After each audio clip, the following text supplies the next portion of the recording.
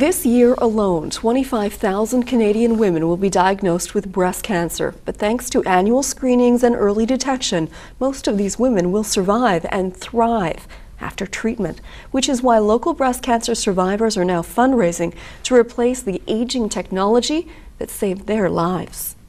I was diagnosed with breast cancer in 2009, and I've been through the whole gambit, chemo, radiation, double mastectomy. Katrina Campbell is not a breast cancer survivor. We don't call ourselves survivors, we call ourselves thrivers. Go Island Breaststrokers! A huge reason she's thriving is the camaraderie of the Island Breaststrokers. We really are all a whole lot healthier and more connected than we were prior to our diagnosis. This Island Breaststroker beat breast cancer in 2002 and earlier this year. I've got involved in so many different things I never thought I'd be involved in through this team and this wonderful women. And that's what the team's all about.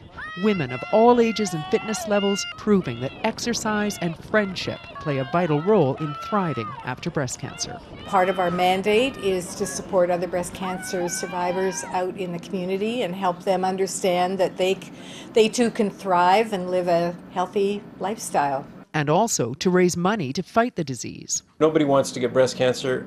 If you're going to get it, we'd like to catch it really early. And that means replacing this 10-year-old machine with the latest technology. The Victoria Hospitals Foundation is now fundraising for a $420,000 mammography and stereotactic biopsy machine.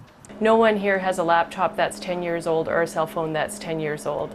Technology is constantly changing and there is a need to upgrade this machine. We finished raising about $35,000 for the BC Cancer Foundation. This was donated from the Island Breaststrokers. This two-time breast cancer thriver organized a silent auction at her workplace. She hopes to raise $15,000. I will always do what I can. Without that machine, I just wouldn't be here. I have no doubt in my mind.